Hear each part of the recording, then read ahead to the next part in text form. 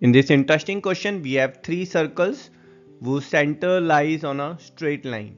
Given is area of this green triangle is 5 centimeters square. The angle made by it on the diameter is 45 degrees. Exciting part is with this limited data, we have to find the area of this blue shaded region. Let's check the solution. Let's start by assuming the radius of this brown circle as x centimeter and for this bigger brown circle as y centimeter. Let's join the center D to point C, that's radius or y centimeter. So triangle BDC is an isosceles triangle, so this angle will be 45 degrees, and by angle sum property this angle here will be 90 degrees. Now let's check the area of this green triangle. So area is half of base into height. For this green triangle, the base will be x centimeter and the height will be y centimeter.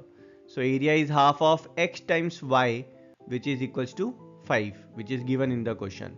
Simplifying it, we'll get x times y is 10. Now let's check the radius of this big blue circle. So its diameter is 2x plus 2y.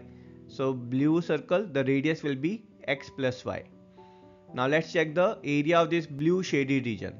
So this blue shaded region, that will be your area of blue circle, that's pi times of x plus y square, minus area of this small brown circle minus area of this bigger brown circle. Now here let's open the bracket of x plus y square.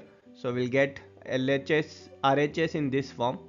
Now here the magic is this x square term is getting cancelled down, y square term is getting cancelled down, and we know the value of x plus y, that is 10. So putting this value, we'll get area of blue circle as 20 pi centimeter square, and that's our answer. I hope you enjoyed the solution. I will see you in next video. Till then, tata, bye bye.